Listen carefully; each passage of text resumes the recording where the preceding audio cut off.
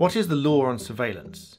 What is surveillance? And can you use surveillance legally? These questions are not straightforward to answer, even if you are a lawyer, like me. I'm a barrister of England and Wales, and these laws can be fairly complicated. Not to mention different jurisdictions have different rules, regulations, scenarios, requirements and default positions when it comes to surveillance. It also matters whether you're an employer, an employee, a member of the public, at home, out and about, a shopkeeper, civil servants, or acting on behalf of the government or local authority. Surveillance can be broken down into a few main categories: video recording, audio recording, tracking and monitoring, and other forms of data collection. This video is not intended to be the definitive guide to law in every jurisdiction and in every situation, but it should give you some helpful pointers. Let's begin with private citizens going about their own business, whether that's in your own home or out in public. One of the primary considerations that you should be familiar with is that of the reasonable expectation of privacy. This is a fairly universal concept regardless of the jurisdiction you are in. Let's say, for example, you're walking down the street or into a bar, you have a less reasonable expectation of privacy than if you're walking into a bathroom or changing room inside a clothing store. It is certainly more reasonable for you to expect privacy if you are in the bathroom or if you are trying on clothes in a clothing store, however much the shop wants to make sure you're not stealing the clothes. Similar arguments could be made inside your own home. If you have guests to your home and you have internal CCTV monitoring, it might be wise to let them know that it's there, but all the same there is less of an expectation of privacy than there would be if they go to your bathroom. Quite clearly, if you are setting up covert cameras in your bathroom to catch your guests, this is going to be wrong and against laws in virtually every jurisdiction. So how does this apply with CCTV generally? Well, in most states of the United States, as long as you are only recording video and not audio, generally it is okay, although in some states it does require you to put signs up to alert people to the fact that you are making video recordings. In the United Kingdom, although you'll see these signs telling you that there is CCTV in operation, it is not always a strict requirement. If you are a homeowner in the United Kingdom and you're using CCTV to monitor your own property for burglary and prevent theft, the Data Protection Act 2018, which implements GDPR, the General Data Protection Regulations, won't apply. However, if your CCTV is capturing areas outside of your own personal property, such as neighbouring driveways and other people in the vicinity, the data gathered is going to be subject to the DPA. Worse still, if you have a camera trained on a neighbouring property, particularly a window, you could be in more serious trouble, because this could amount to an invasion of their privacy and harassment. If you have or you are considering having CCTV in and around your own home, even if it's just for your own personal use, you should certainly look at the Information Commissioner's Office guidance to CCTV to make sure that you are using it correctly. If you are an employer implementing CCTV, you will certainly have to comply with the Data Protection Act and abide by the CCTV Code of Practice and the Employment Practices Data Protection Code.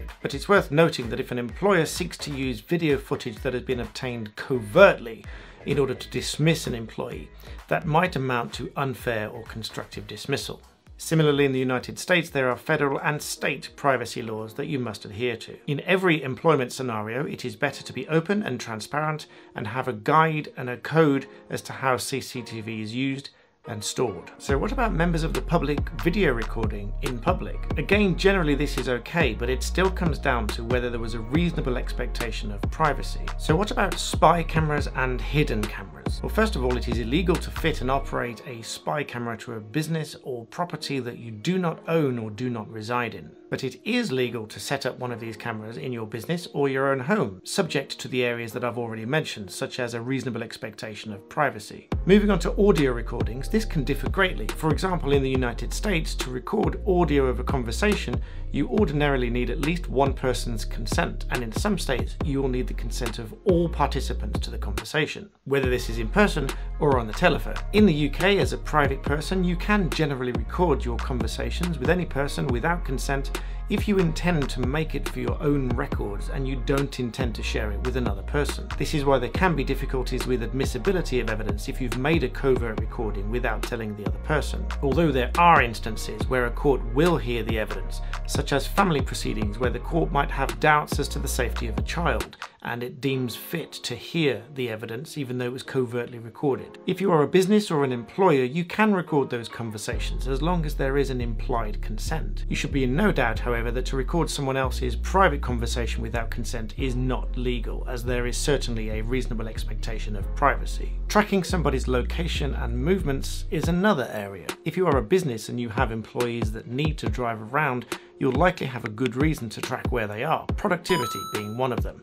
And you can do this provided that you follow certain steps. Fairly obviously, you need to obtain their consent, but this can be done by way of their contract. You must also comply with data protection laws, which includes, among many others, keeping the data safe. It's also worth bearing in mind that if they park regularly at their home address, you might not want to track their location whilst they are at home. But if you do, this will certainly be personal data and should be treated and guarded as such. As for domestic and private vehicle tracking, there are many reasons why you might want to do this. For example, you might want to track a family member so you can make sure you know where they are in their hour of need. But it's important to remember that you cannot track anybody without their knowledge or permission, and you cannot share or make public any of the data, such as GPS data, with the public.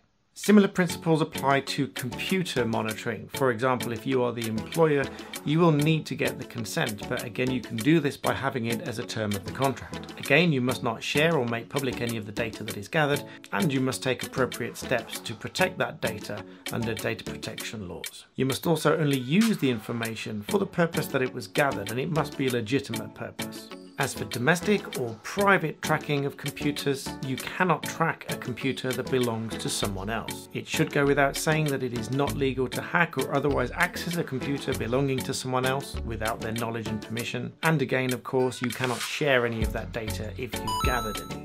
So you can see that whilst there are lots of intricacies and complications with the law surrounding surveillance and data and privacy, a lot of it is common sense and revolves around the notion of protecting that person's reasonable expectation of privacy. If you are an employer, you will have various legitimate reasons to gather and monitor various activities, whether it's by CCTV, by audio, computer tracking, vehicle tracking, and so on, but you need to obtain the appropriate consents.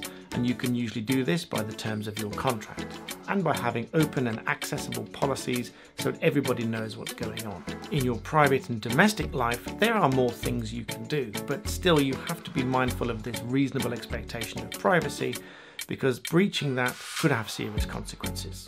So this was part 1 and the overview of surveillance law. Subscribe for part 2.